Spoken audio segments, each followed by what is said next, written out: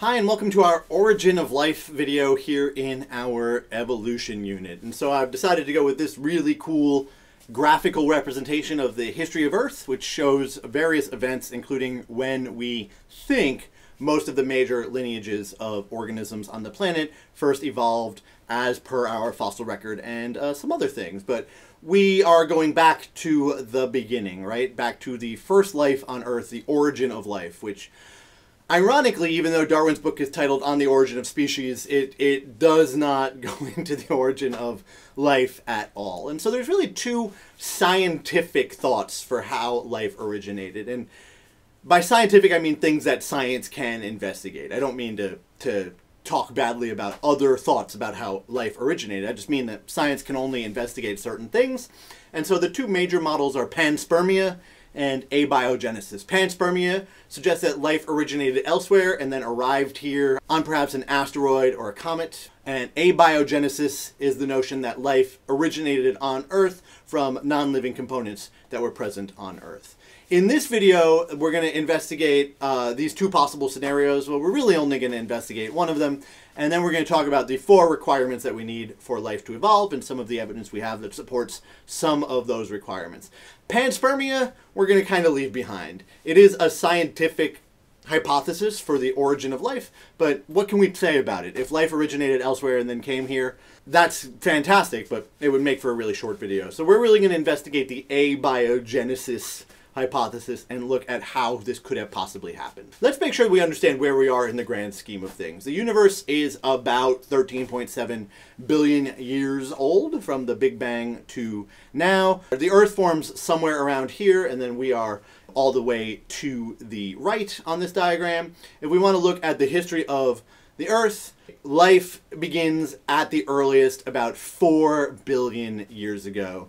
And then we get to now. And so if we go to the origin of life and we take the abiogenesis starting point that it's going to originate here on Earth, four things have to happen. The first is that we're going to need the origin of the biological molecules that life is made out of. Those things are then going to need to get organized into cells. We're going to need to develop some sort of information storage molecule. Our modern day DNA is what plays that role for us now. And then we need to get everything in there to reproduce. So let's go one at a time through these. The origin of biological molecules. Methane is a good example of an organic molecule, but it's not really a biological molecule. Organic molecules are any molecules that contain carbon and hydrogen, and biological molecules are really just a subgroup of those organic molecules. So we need to get those biological molecules.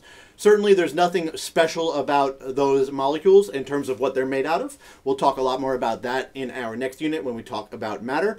But how they're put together is pretty unique. So we need to have some ability to do that. For instance, glycine is one of 20 biological amino acids, and these amino acids are joined together in order to make chains of them, which are then put together to make specific proteins. Here's one particular protein, but you can't have proteins if you don't have these amino acids present. And so we need to, these things would have to be present before life could ever originate on Earth. So there's some evidence we can point to show that we probably don't have to worry too much about this. The first is the composition of non-terrestrial objects. So here is a comet that has been studied extensively, and it has been analyzed and found that it contains at least 16 different organic compounds, including that amino acid glycine. Now, it might not have the other amino acids, but the point here is that you do not need living systems to build these biological molecules. They will form spontaneously if the conditions are correct. And while we're on that topic, we can talk a little bit about this experiment. So this experiment is the Miller-Urey experiment, which was done in the late 50s, early 60s, and this experiment sought to simulate early Earth conditions. And I know this doesn't really look like Earth, but let's talk about what we have here. So the first thing that we have is we have an energy source in a primitive atmosphere. This is simulating lightning. It's thought that there's probably no shortage of lightning and other sorts of energetic events in early Earth. And we've got a mixture of gases that comprise a primitive atmosphere. This is what the gases were thought to be at the time. There's a lot of thought now that these gases are not the actual mix of gases that were present then, but that's not really what's important here. What's important is that these gases do not include oxygen gas, which is present in the modern Earth environment, but we do not think was present at all in early Earth's environment for a variety of reasons that we don't need to get into right here. After interacting with the lightning spark, these gases were then passed through a sample of water, which was supposed to simulate the early Earth's oceans. And this system was just allowed to go for a while, several weeks or so. Occasionally, a sample would be taken out and analyzed. And when this mix was analyzed, it was found that the amino acids glycine, alanine, aspartic acid were found in the mixture, as well as other organic compounds, precursors to other kinds of the biological molecules that are needed for life to exist. The point of this experiment is not that this simulated early Earth. The point of this experiment is to show that given the right conditions, you can get the spontaneous formation of the molecules necessary for living systems.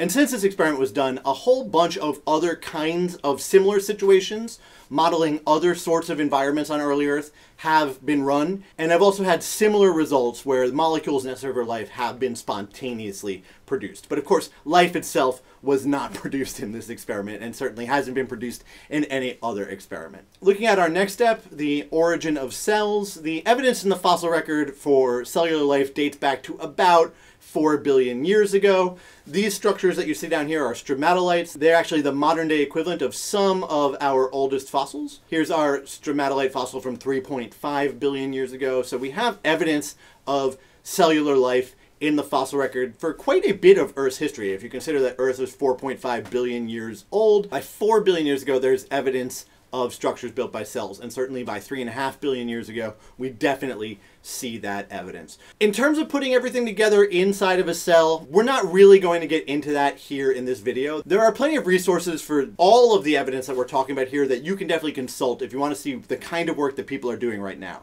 I'm really just going to focus on sort of the broad strokes for this video, but you can see one piece of evidence that I'll point to here is that it is not hard to get biological molecules to form into compartments.